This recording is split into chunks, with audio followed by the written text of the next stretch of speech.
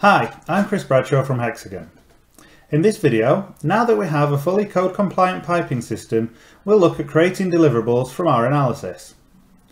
We'll look at how to generate the report, not just viewing it on screen but also the export options. And in addition to that, we'll also look at how to automatically generate a fully annotated stress isometric with both input and output data using the Isogen module within Caesar 2. Alright, so I don't have the output process open at the moment, so I'm going to open that from the main window using this button here. And we can take a quick look at some of the reports. So previously we already looked at the expansion load case stress report. For EN13480, the sustained load case is also a stress load case as well. So you can select multiple rows within the list of load cases, and you can view the stresses report for multiple load cases.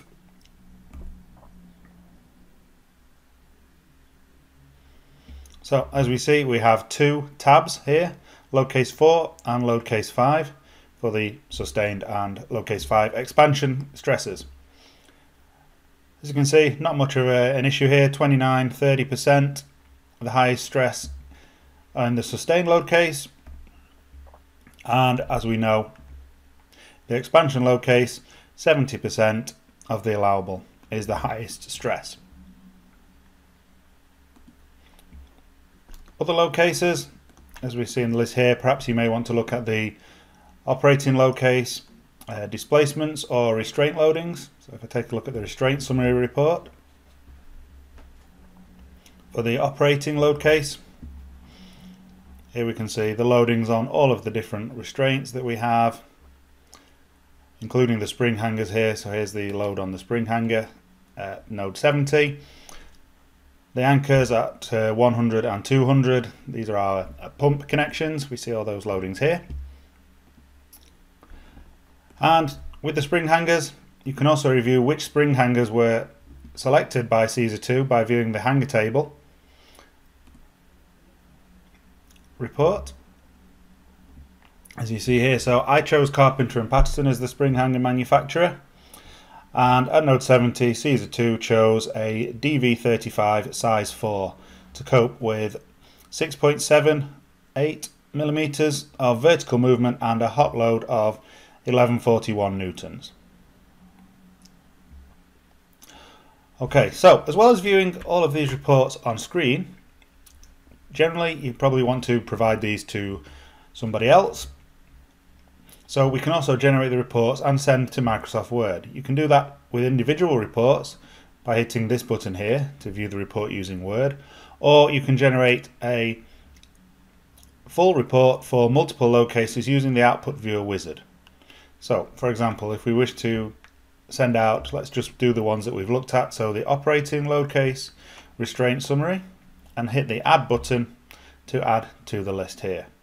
Sustained and expansion stress reports, add to the list, and perhaps also the hanger table with text, and so on. Of course, we can add more and more reports, but once we've got the reports that you wish in the list, then you choose where you want to send them, this time to Microsoft Word, and hit finish. Caesar 2 will then launch Microsoft Word in the background and start outputting the reports into the Word document. And once complete, we get a message to show that the output is complete. Okay. And here is a typical Microsoft Word document that's been generated. All of the reports shown are exported in tabular format, so they're very easy to work with, to modify. You just simply change the design of the table. For example, very quick, very easy with the styles available in Microsoft Word. And this is now a plain Word document. This can be modified, generated, exported to PDF, etc. as required. Okay, and also to supplement the reports, give a bit of context, it may be useful to generate stress isometrics to assist with that. Caesar 2 includes Isogen for generating stress isometrics, Also included in Caesar 2 is the iConfigure module for setting up and configuring an isometric style. But Caesar 2 does come with a default style, which is what I'm going to use here, that doesn't involve any setup. But of course you can create your own using iConfigure. For how to generate the isometrics, you access the Generate Stress Isometrics from the Home tab, which loads the Stress Isometrics module.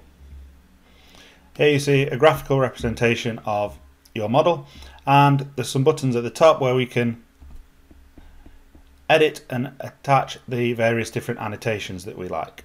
So there's a few tabs available here. All input data, all output data, and any custom annotations can be defined. So for the input, node numbers, usually very useful. So I'm going to select from the drop-down list the feature that we wish to annotate. We get a table of the available values to specify, and for the node numbers, I'm going to annotate every node number. So I'm going to check the box on the first row, hit Shift on my keyboard, and check the box on the last row to check every single row. So I want all node numbers annotated.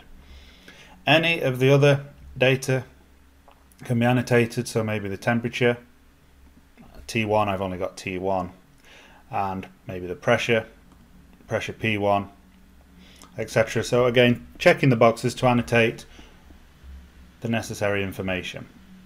And then for the output data, on the output page, hit Generate Output to produce the output in a suitable format, and then choose from the available load cases which information you wish to annotate. So here I'm going to annotate the restraint loads in the operating case for all restraints. I'm also going to go to the hanger data,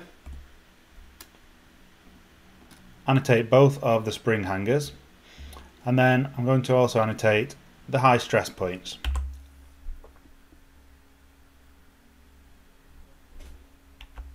And the high stress points were for the sustained load case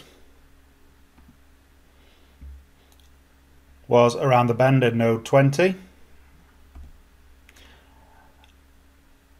and for the expansion load case the highest stress was at node number 90. So checking the appropriate boxes.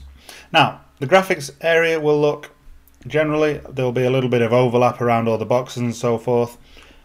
Don't worry about that. Isogen will resolve all of that and make sure that there is a very clean isometric.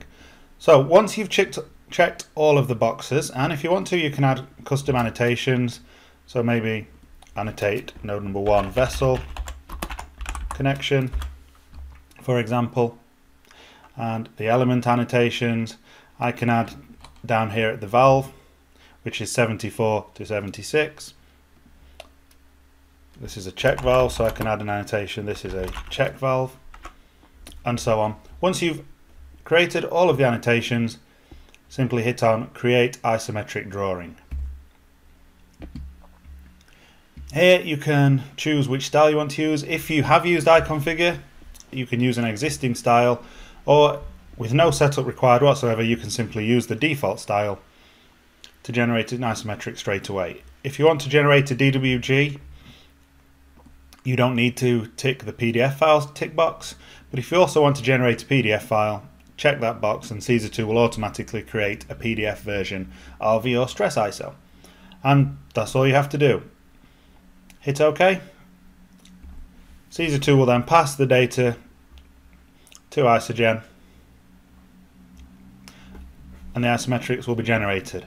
I've received 2 drawings, one PDF version and one DWG version of the model. No errors. And I'm just going to view the output result. And here is my resulting stress isometric. Here are the stress levels, restraint loads, there's my temperature, my pressure, all of the node numbers annotated, all of the restraint loads annotated, and here is my custom vessel connection annotation and my custom check valve annotation. Hanger data and fully dimensioned. So all of the data that we specified we wanted to include on the isometric. So I hope you found that useful. Why not take a look at some of the other export options for reports? You can export to Excel, for example. Or alternatively, why not have a look at the iConfigure module to look into customizing your own stress isometric style, such as maybe adding your own drawing border. But remember, if you do have any questions, please don't hesitate to contact us. Thanks for watching.